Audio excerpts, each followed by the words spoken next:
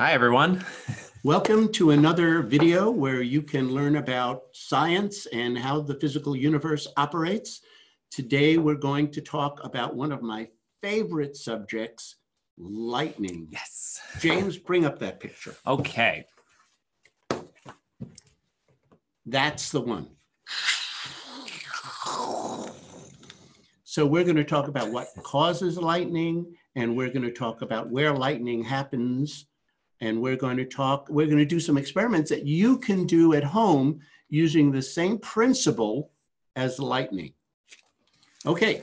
All right. We got a bunch of people checking in here. Hi to Kanan and Jacob and Alette and Adya and Akanksha. And if I miss your name on here, I'm sorry, but we just got a bunch of people saying Henry and Hartley and a bunch of people. Thank you so much for tuning in and saying hi. And welcome. And we hope you have fun and learn something and can do some of these things at home. Yes. Now, we probably talked before about electricity. And remember, we talked about an atom. Would you bring up, oh, by the way, my name is Marty, and this is James, and we're going to be your hosts today. James, bring us that picture of the atom, please. All right, so I'm James, this is Marty, and this is Adam. Except it's A-T-O-M. And the atom has three basic parts. You probably heard about this. If not, I'll go over it. And in fact, you have heard it, I'll review it. They're protons and neutrons, which are in the center of the atom. And the center of the atom is called the nucleus. And you have electrons. Electrons are very, very tiny, and they circle around the outside of the atom. And they're what makes electricity, the motion of these electrons. Electrons can move from one atom to the next. And atoms are very, very tiny pieces of matter. And there are about 100 different kinds of atoms. You might have heard of some. Oxygen, iron, copper, aluminum. There are lots of them, and they all have a different number of protons and electrons. That's what makes them different. Anyway, this is an example. Yep. This is an example. Oh, if you have any comments, you send it in via Q&A. You probably know that already, but I thought I'd remind you. So here's my light bulb over here, and here's my battery. Let's pull it a little bit closer towards us. Way. There we go. Okay. And so this has these wires. These have wires in them made of copper. And copper lets these electrons flow. So the electrons want to get away from one another. So when I attach this metal alligator clip to this, it will complete the circuit. Circuit is like a circle. And this is making circuit electricity, okay? Because it's going around in a circle or circuit. But there are some types of electricity that don't go in a circuit. It's called static electricity. And you've probably done this before with a balloon, and you rubbed it on something, like I'm rubbing it here. And now when I do that, some of the electrons from my shirt are attached to the balloon.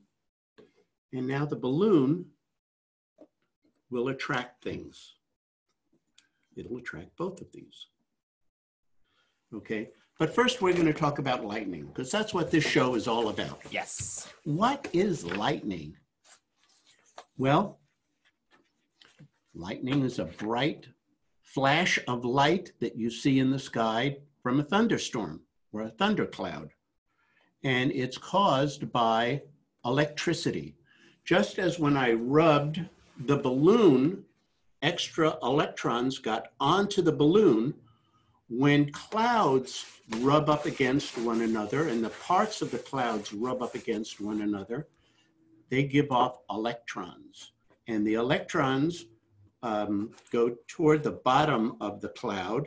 And then the positive part, without so many electrons, goes to the top of the cloud. Could you bring up that picture of the thundercloud? Yes. There's a thundercloud. And you can see mainly at the top is positive and mainly toward the bottom is negative. And that's because these ice particles, when clouds get very, very tall, it gets cold up there, the higher you go in the atmosphere. And so these clouds get ice crystals. And when the ice crystals rub, the ice gets positive and it goes up to the top of the cloud, and the other parts get negative and they're toward the middle or bottom of the cloud. And when you have enough of a difference, it jumps through the air. And that's what lightning is. It's an electric current. It's not the current that we were talking about that goes all around in a circle. It's not that kind. It's static. It means it's not going around in a circle. And you can see in the cloud, it goes from the cloud to the earth, or sometimes it goes from the earth to the cloud. It always, 95% of the time, it goes from the negative area to the positive area. Okay, and the funny thing about it is it's only about as wide as your finger. That's how wide it is, but it's very, very hot. Actually, it's not hot. It heats up the air when it goes through. This electric piece of electricity, when it jumps from the cloud to the earth, it heats up the air around it. Now, a few questions I think we'll answer before we continue on to one of my favorite parts about lighting here. Okay, so Alette asks, how come the electrons don't just flow into the air to get away from each other? Well, because that's a good question. They hang out with, there are other, if this is the atom, and you have two of them rubbing up against each other, one of them, remember, there are protons in the middle of the atom, and the electrons are sort of attracted to the positive protons. The electrons are negative. And negative and positive are just words that scientists use to talk about opposites. And these opposites attract. So rather than the electron going off into space somewhere, or it's attracted to the positive inside the atom. Excellent. And Kiosha asks, what do the plus and minus mean in the clouds on this picture I'm showing here? So it means that where you see the minuses, there are extra electrons.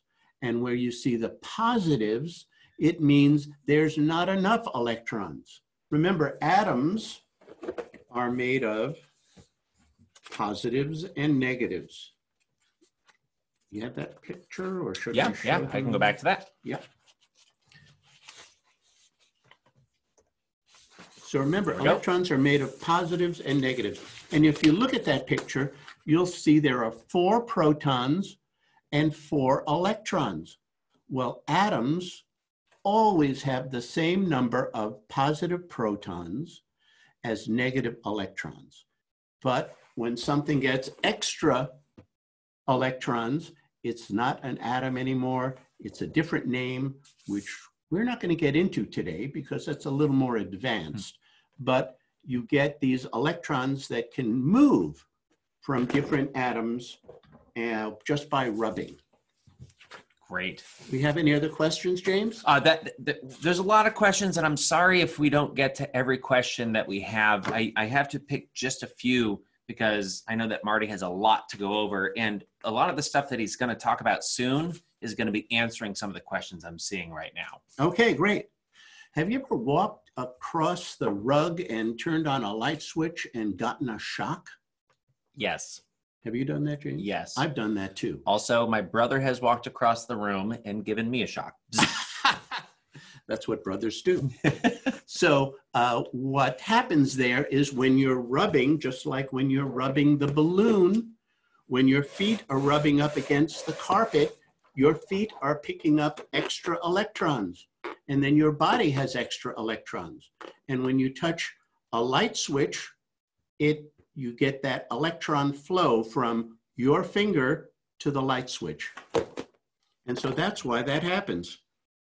It's a tiny bit of lightning. Just a tiny, tiny bit of lightning. So lightning isn't hot, but it heats up the air. And it heats up the air to about 54,000 degrees Fahrenheit. That's hot. That's enough to toast your marshmallow, isn't it? That is. There we go. Can we see this? Yes.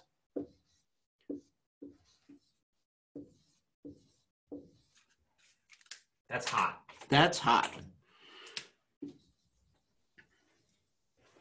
That's heat. Fahrenheit. Mm-hmm. Yeah.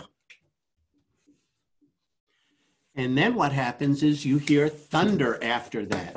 Well, you can see lightning from as far away as 90 miles, but thunder you could only see here from maybe 5 or 10 miles away, depending on conditions. So once that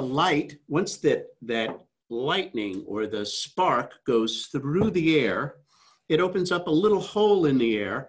And then when the air comes back in, it collapses into that hole. And that's what we hear as thunder. It's the air clapping. Right. So there are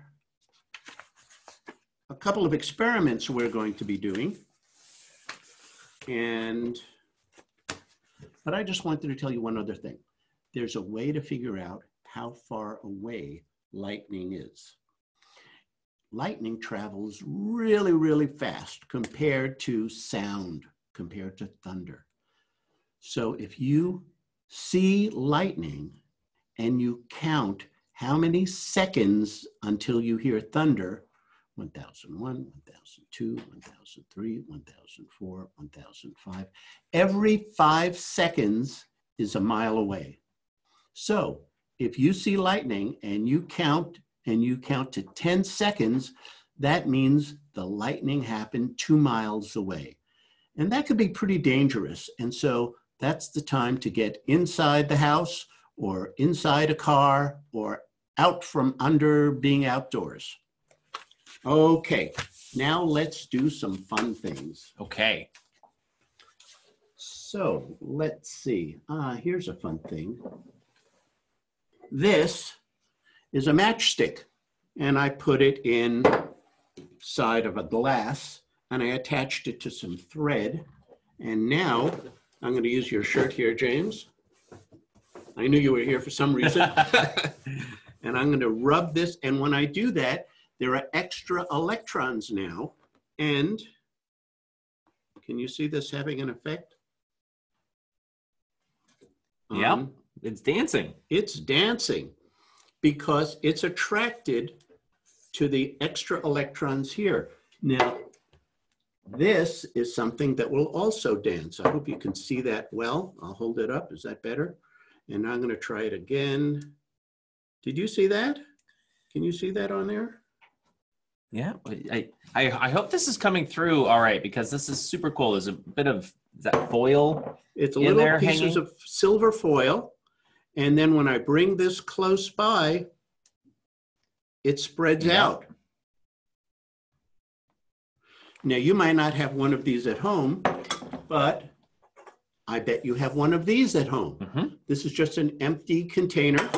And again, if I rub it on James's shirt and get extra electrons here. That's why I'm here. And I move it, and what's happening here? What is happening here? Maybe the table was slanted. No, now it's rolling the other way. Why do you suppose it's doing that?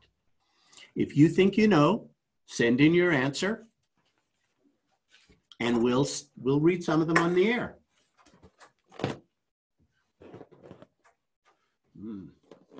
Here's a fun thing. This is better in a dark room. You might not be able to see it here, but if you have a fluorescent bulb like this is a fluorescent bulb, and it's, if again, you rub it. I'm so glad you're here, James. I'm glad I'm here too. I was told to bring the energy today, so now I know why.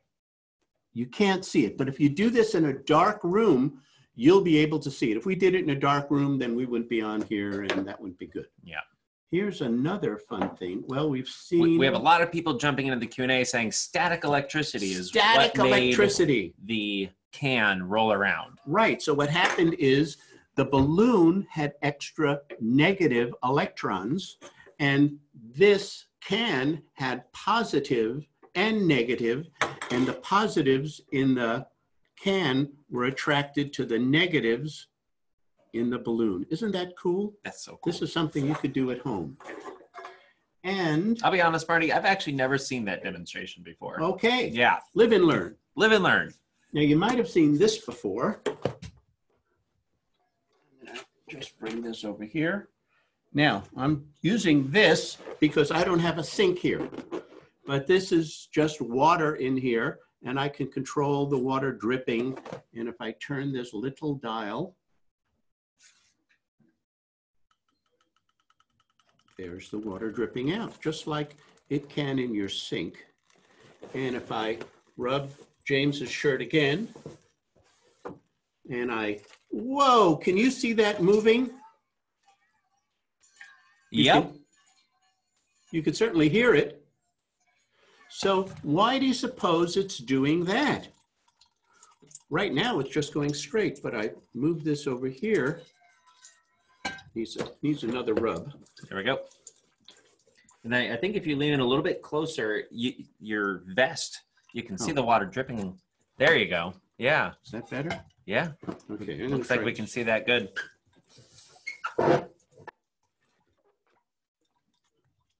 Well, I think I got it wet, and that makes it not work as well. But you could try this at home by the sink. Just have a little stream of water, and when you rub that balloon, you'll see the negatives attract. Ooh, let's try this. Looks like we have a cloth to dry it off. Yes. So here's a cloth to dry it off, but it's also a cloth, in case you weren't going to be here today, it's a cloth that I can use to rub the balloon.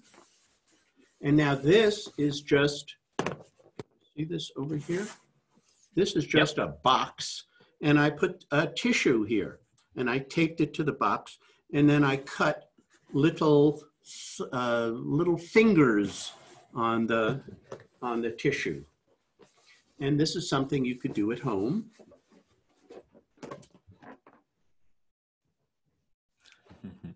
And you see look at that. It's attracted to, the tissue is attracted to the balloon.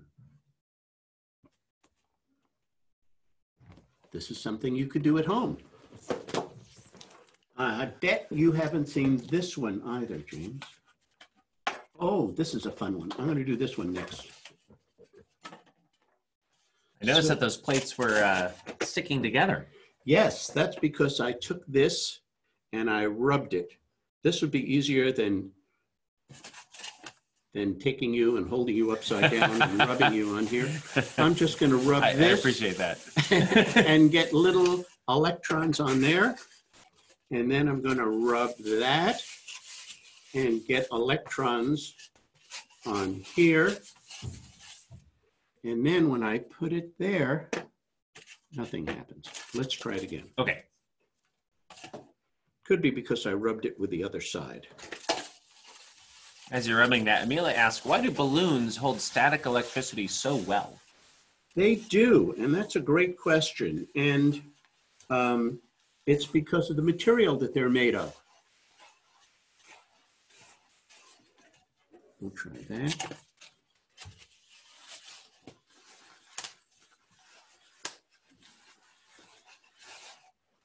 We'll try that. No, that didn't work. Let's try one of these. Okay. I did this yesterday, and this worked just fine. Let's see. That has a little hole in it, so I'm not going to do that. Maybe I will pick you up and...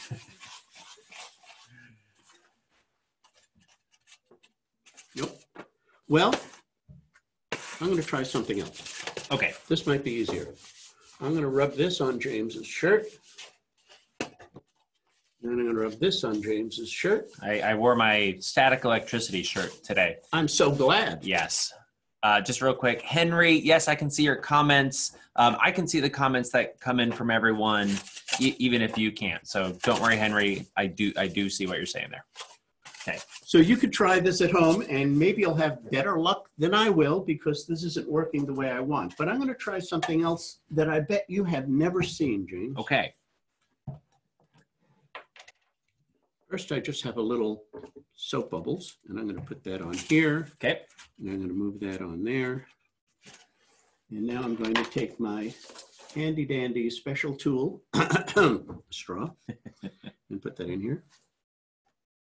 And make a little bubble. And now, if I take this balloon and I rub it, well, that was such a strong pull, it burst the balloon. Did you see that? I saw it burst the bubble. Yeah, popped it right out. Yeah. So let's try it again. I won't rub it that much. You see it moving toward the balloon? I don't know if you can see it. I can see it here. I hope this shows up well on the webcast, guys. But this is an experiment that you can do pretty easily from home. If you've got a balloon, if you've got some bubble liquid. There, maybe that one's higher. You'll be able to see it. A little bit. Oh, I'll put my... Oh, yeah, there we go. Let's see. I want to get a balloon in the middle there. And then I'll hold it up and see if...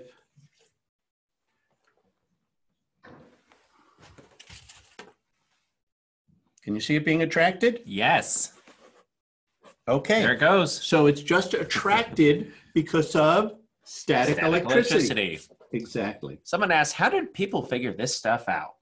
Well, you know, sometimes what happens is sometimes what happens is scientists or people notice something and they go, I wonder why that happened. And then they do some experiments to try and figure out why that happened. That's what scientists do. And so that's how sometimes things are learned, because scientists just go, look at that. Why does that do that? And then they learn about science, which is how the physical universe operates. So I'm just going to pick up a pencil that dropped because I have here one of my toys. I get to play with toys. This toy is called a Tesla coil, and it makes electricity. Whoops, when it doesn't fall down. James, would you? It was not on. Did you get that? It was not on. Here we go. Hide that, and I'll plug this in. And if you would turn it on, James, you'll have to hit the switch. There we go. We are on. Now it is on, and if I bring this pencil near the tip, can you see that? Yeah. Yeah, it's showing up there.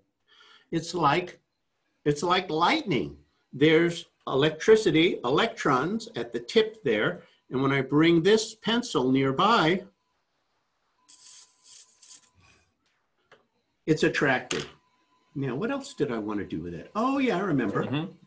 If you happen to have a fluorescent bulb and I bring this nearby, holy cow. Why is that doing that? Why is it lighting up like that?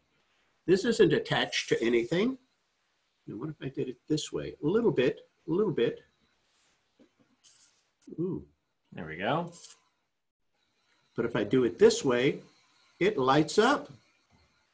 And there's no wires attached because, you know, it's static electricity. So do we have any questions, James?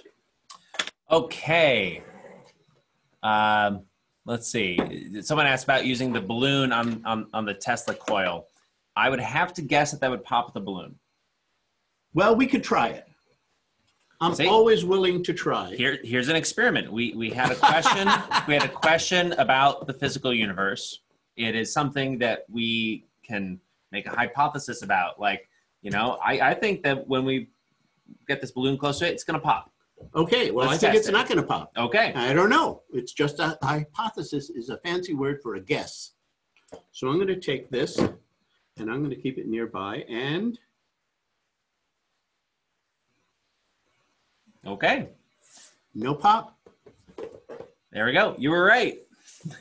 Okay. And Kanan was very concerned. He asked if we have another balloon. I don't see one here, so it's good that I was wrong and Marty was right. Or rather, that Marty was right and that I learned something.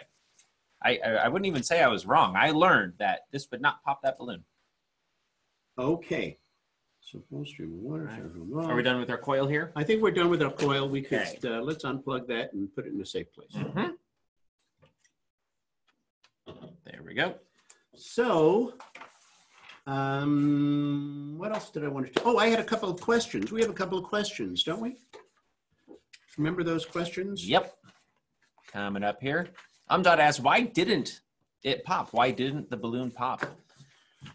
And that's, sometimes you answer one question with another question. Well, it was attracted to the pencil, to the carbon. Sometimes this is called lead. In the old days, they used to use lead in pencils, but people found out lead, people would get sick because lead is poisonous. So they use now this form of carbon called graphite. But some people still call it a lead pencil, but it's not really lead anymore. But anyway, it was attracted to the lead. Why don't we bring that over here, James, and we'll try some other things. You think it'll be attracted to the straw? We'll try this. Let's see. Experiments. I think it'll be attracted to things that are, that'll conduct electricity. Okay. I don't think this will conduct electricity, and it's not attracted to it. Okay. I think this will conduct electricity, and I think it'll be attracted to it. And I hope I don't get a shock. I was just going to say, you might want to insulate your hand from the can there. Try that. Yep. There Did we you go. see it? Yeah. Try it again.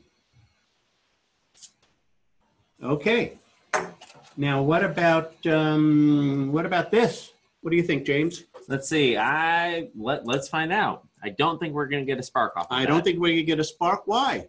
Because Well, it doesn't conduct electricity. It's not a metal. Yeah. it doesn't. But, I felt a little something. I'm going to try this. We're doing another experiment. Can you see up here? Yeah, it's just in frame there. No, it's not lighting up, although Okay. I felt some electricity going through here. It's not lighting this up. Yeah. Oh, someone suggested the other end of the pencil, the eraser. Okay, we'll try Or this the metal end. around the eraser. Well, we'll try the eraser end. Good. Thank you, Henry, for that suggestion. Eraser end, nothing. The metal end, yes. Okay. What happened is it was attracted there. I felt the electricity here, and it went right through the middle of the pencil, and I was holding this end, and I could feel it there. So I'm going to try this. There we go. See Yep. it? So it has to be metal. We've determined that so far. And that's all I'm going to do with this because I don't want to get shocked anymore. Yeah. But I have some questions for you now about electricity, about lightning. Can you pull up that first question? Pulling it up. There's our cloud again. Here we go. Which state gets the most lightning? Which state? So we have 50 states and the District of Columbia. And which state do you think gets the most lightning? Kansas, Florida, Kansas. Oklahoma, Wyoming. These are some guesses coming in here. Well, Kansas would probably be a good guess for tornadoes, but not so much for lightning. For lightning, you need thunderstorms. And while there are storms that do create tornadoes, they're not so much. There's another state that has even more than Kansas, and that state is Florida.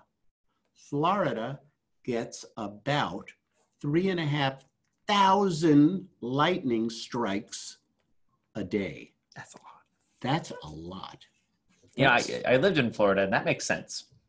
That's like more than 100 an hour. Now, how about in the US, the whole United States, for 1 year, how many lightning strikes, how many times does lightning hit this US every year? I'll give you a minute to try and guess. All right, we have that question up there, and we'll see these answers.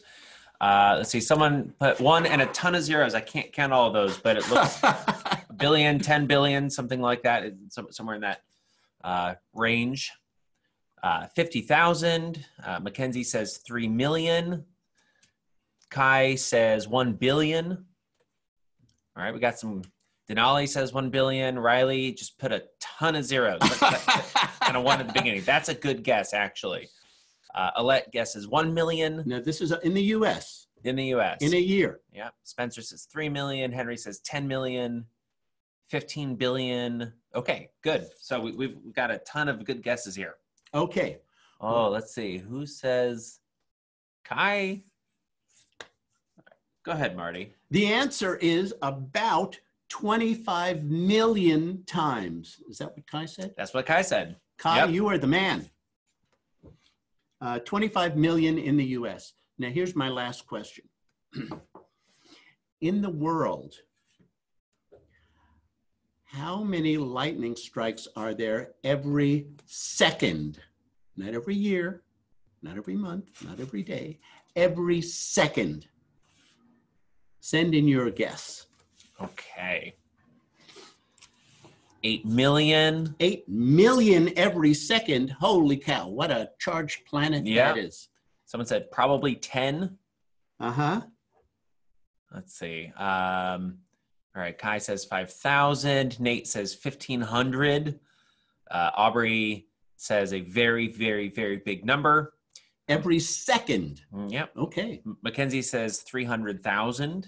Wow. Nate says 20,000. Nathan says 100. Okay. Nathan, you hit it on the nose. Ah. It's about 100 times every second. Every time I snap my fingers, there's 100 lightning strikes happening somewhere in the world. I'm just imagining all that every second. Just can you guys, can you see that in your mind? That's quite That's a bit. a lot. Now, let's go back to that picture of the cloud with the plus and the minus. Thank you. So sometimes you have, it shows you, sometimes the lightning goes from the negative to the positive, the negative part of the cloud to the positive earth. Like in the bottom, yeah, right over it. Can they see Pretty your sure arrow? they can see my mouse. Yeah. Can they see your arrow? Okay. And so sometimes it does that. And 19 out of 20 times, lightning goes from the negative to the positive. Every once in a while, it goes from positive to negative. And look, you could even see, whoops.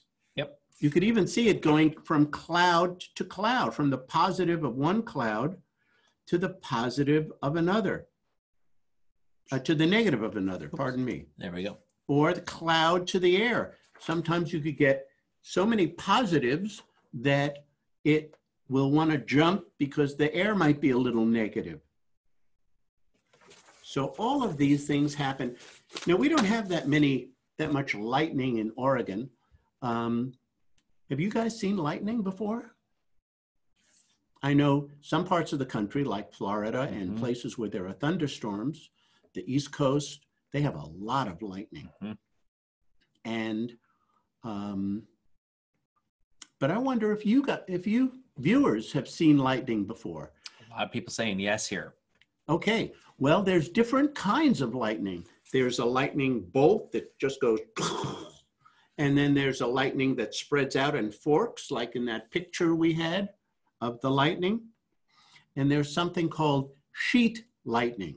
Have you ever seen sheet lightning?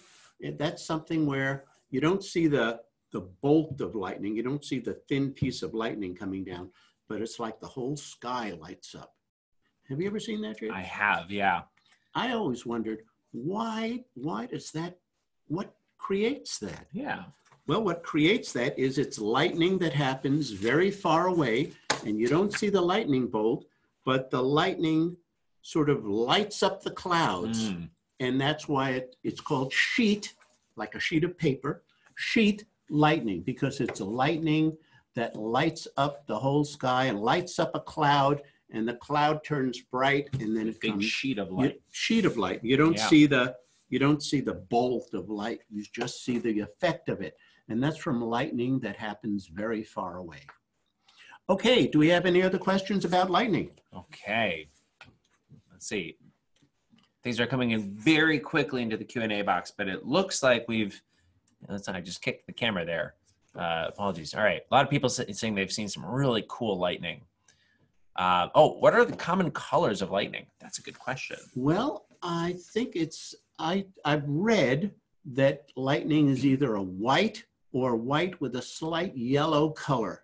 Those are the only colors that I've seen. Have you seen any other colors of lightning besides those?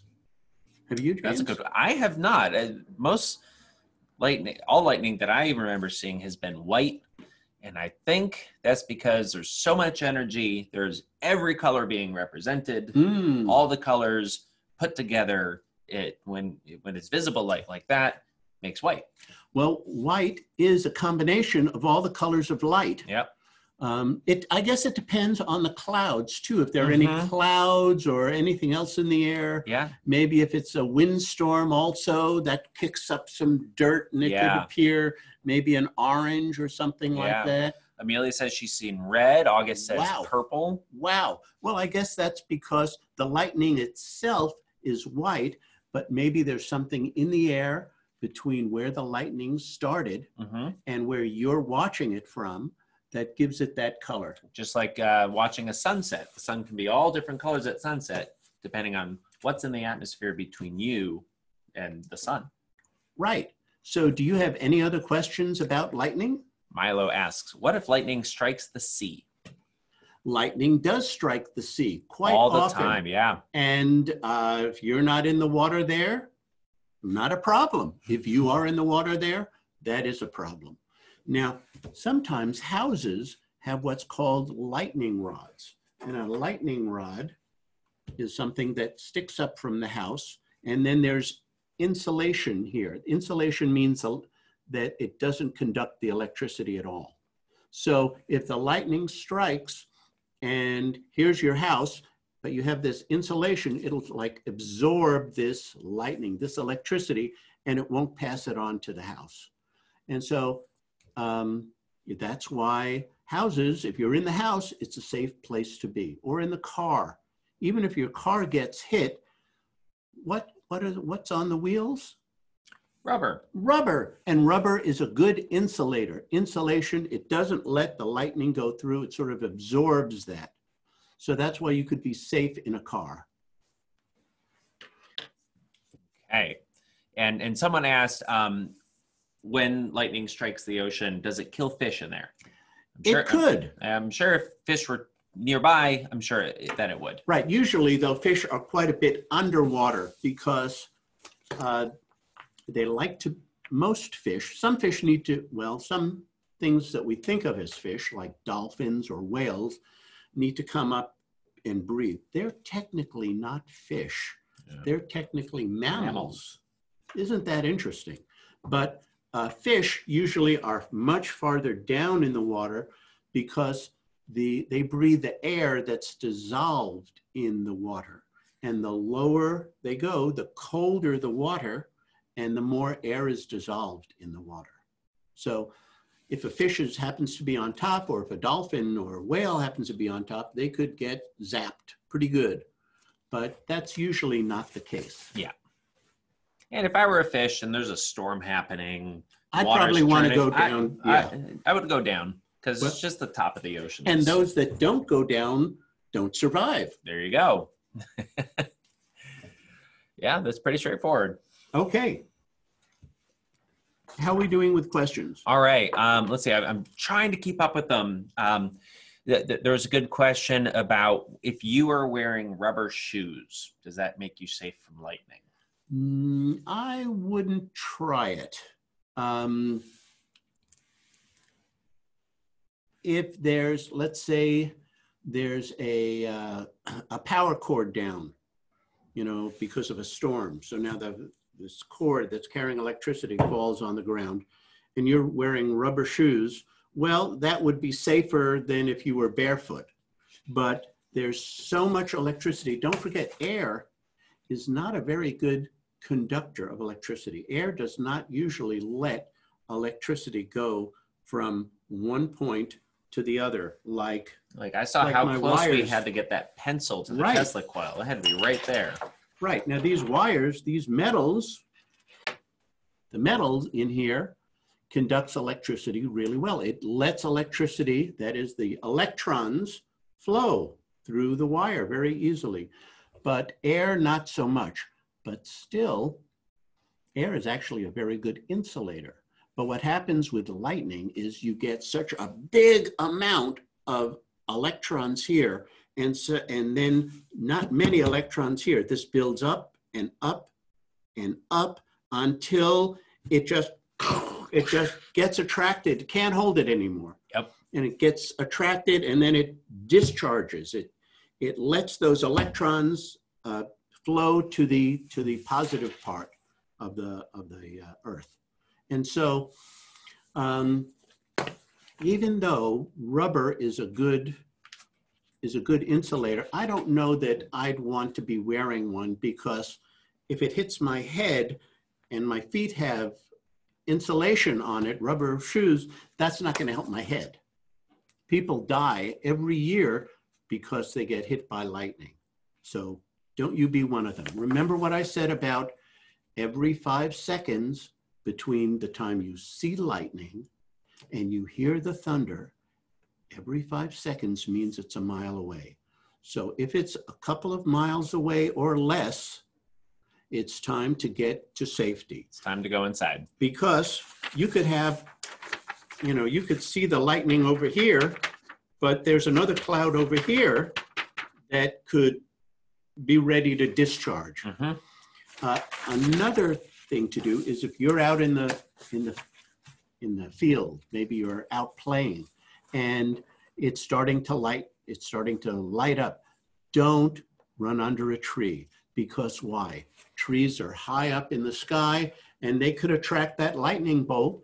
And if you're sitting under the tree or standing under the tree, you could get the effects of this lightning bolt, which aren't very pleasant. People die because of this. The safest thing to do is to get inside a house or get inside a car. Mm-hmm. And sometimes I've heard people say, I don't know if you've heard people say this, James, sometimes I've heard people say they can feel their skin sort of tingle. Yeah, their skin starts to tingle, or like the hair on their arms starts to go up, like, you know, Spider-Man spidey sense tingling. Right. I've heard that. I haven't experienced that myself, but the idea that there's so much charge building up in so much you, electrons starting to build up and trying to get up. They're being pulled up by the positive charge. And then the clouds. hair or your skin can feel that pull. It's time to get out of there and get someplace safe. Yep. Okay. All right. And a couple of people mentioned that cars are metal, so wouldn't that be less safe than outside? Yes, they are metal. But again, you've got the tires there. You're inside. You're generally not touching the metal of the car. As long as you're not touching the metal, you're okay. It's something a little more advanced. You could look this up if you want, called a Faraday cage, Faraday. Faraday cage. And where's my black marker? Here we go. You see this here? We can.